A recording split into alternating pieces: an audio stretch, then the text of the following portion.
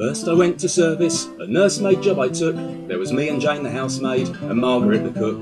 We all of us had followers, and the best of all the three was that young man from the country what kept company with me. Baldera, Baldery, young man from the country what kept company with me.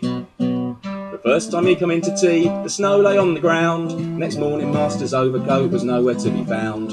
And yet I seen it on the peg when I sat down to tea with that young man from the country what kept company with me. Baldera, Baldery, young man from the country what kept company with me. When next he came the dinner things were lying all about. For Jane that day was busy and 'twas Margaret's Sunday out.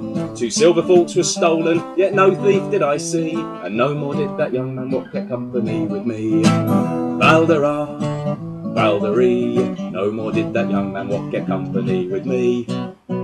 He came again and yet again, how often I can't say, and things kept going from the house in quite an awful way. And we couldn't tell who took 'em, neither Jane nor cook nor me, nor that young man from the country what kept company with me. Baldera, Baldery, young man from the country what kept company with me. One day a policeman come for me evidence to give, and I never shall forget it, the longest day I live. I did see in the Old Bailey, condemned for felony, that young man from the country what kept company with me. Baldera, Baldery, young man from the country what kept company with me. 'Twas him what stole the forks and spoons, 'twas him the coaters took. I lost my post next morning, so did Jane and so did cook. Young women all take warning, don't have followers into tea, lest they treat you as that young man from the country treated me.